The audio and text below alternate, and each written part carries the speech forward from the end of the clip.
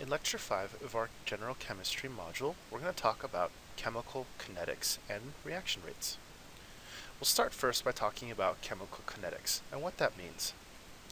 Before we can even start our discussion of chemical kinetics, we need to address Gibbs free energy, which is the equation that determines if a reaction is spontaneous or not.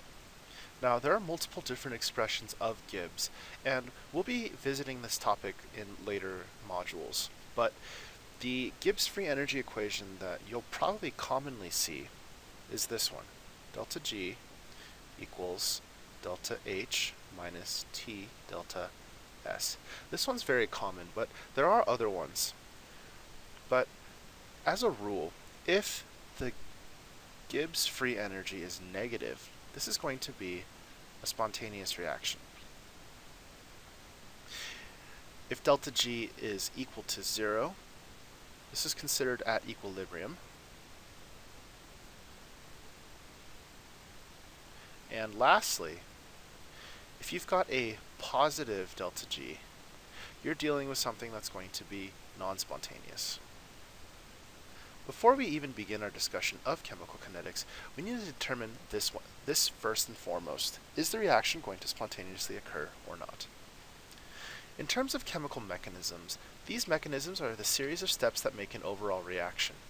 A lot of chemical reactions and mechanisms are going to happen in multiple steps, not all at once, which is why there are things such as intermediates, which exist within the course of the reaction, but not in the reactants or the products. Sometimes these can be transition states, but other times they're stable on their own. It just depends on the reaction. The slowest step is what we call the rate determining step, because this is going to dictate the overall reaction pace. If you think about runners in a race, and let's say a group of you wanted to run a race together, but you wanted to stay and chat and stay as a group. Well, the pace that you can run at is going to be dictated by whoever the slowest runner in your group is. The same is true for chemical mechanisms. Even though there can be a ton of steps, it's all going to be dependent on whichever one is the slowest. So when you're looking to see what the overall reaction rate is going to be, you've got to find the rate determining step.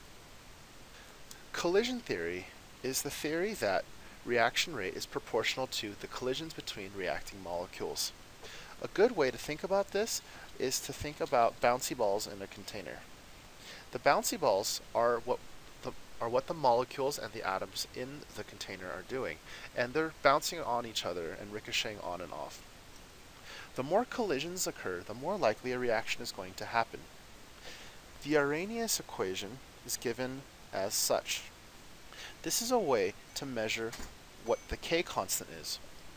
A transition state is simply an active complex that happens during the reaction, and it's the highest point of a free energy diagram, which is listed below on the chart.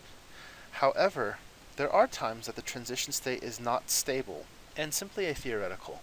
So if I were to draw out a mechanism, so let's say I had AA, and I wanted to react this with B. Well, this would form some sort of a transition state, like such. And this isn't stable, so I'm going to go ahead and bracket it and write the symbol for a transition, which is right there. And as this reaction proceeds, eventually it'll go to completion. While it's currently in the active complex listed here, you're going to notice that it's got a higher free energy. So this would be the peak of the graph. And as it sets to the product, this transition right here from reactant to product is going to be the overall delta G. However, this is going to be the peak or the hump that it has to get over to get to this point. Note that the jump to the transition state is not calculated for not accounted for in delta G. There are several factors that will affect your reaction rate, starting first with the concentration of reactants. Obviously, if you have a higher concentration of reactants, the likelihood of a collision occurring is going to increase. So if we go back to the bouncy balls in the container, if we add more bouncy balls, the likelihood of them coming into contact with each other is going to be much higher. Temperature is going to affect the reaction rate as well. If you increase the temperature, you're increasing the energy in the system.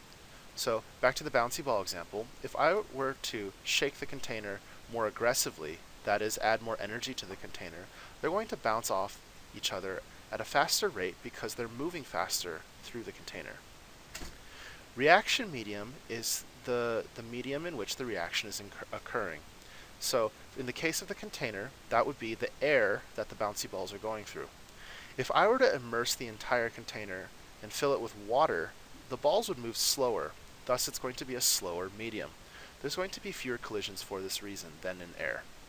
Lastly, adding a catalyst is going to improve the reaction rate as well. If you remember what a catalyst is, they are substances that increase the reaction rate without themselves being consumed in the reaction. They interact with the reactants either by absorption or through the formation of intermediates, stabilizing them such to reduce the activation energy necessary for the reaction to proceed. If you remember our little graph,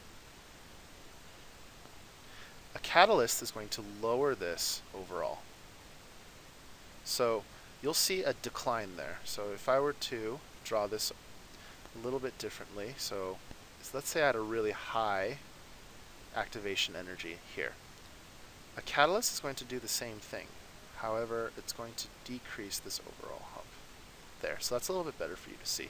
But there's a decrease in the activation energy. So the transition state is going to be easily formed, or more easily formed, and allow for a more smooth transition. We'll finish up our discussion of kinetics there, and we'll proceed to rate laws. There's a basic rate equation, and that's given below. Now, students will often confuse what rate order is. Take note that it does not match the stoichiometric coefficients, and it has to be determined exponentially. Below are some equations based on rate laws for 0, first, and second order, which are going to be likely the reactions that you see. If you are asked to determine rate order, you're going to likely get a chart with concentrations of products and reactants. And as the concentrations vary, you're going to have to see what the overall result is. If one of the reactants' concentration is doubled, but you see an exponential increase, you can likely assume that there's going to be some sort of exponential rate law. However, if the concentration of a reactant doubles and the subsequent product doubles, that's going to be a linear expression. The most common rate laws, like I mentioned earlier, are going to be 0 and first and second. A 0 order is going to be at a constant rate, and it does not depend on reactant concentrations. The 0 order rate law is listed below. It's if you take the concentration of reactant and raise it to the 0 power. If you remember, mathematically, anything raised to the 0 power is going to be 1. Therefore, 0 order rate laws are only dependent on the K constant. Therefore, constant rate. First and second order reactions are going to be non-constant and non-linear. This depends on the concentration of the reactants. So a first order is going to be raised to the reactant to the first power, and the second order is going to be raised to the second. There are some other rate laws that are mentioned, but they're not going to be directly tested on the MCAT.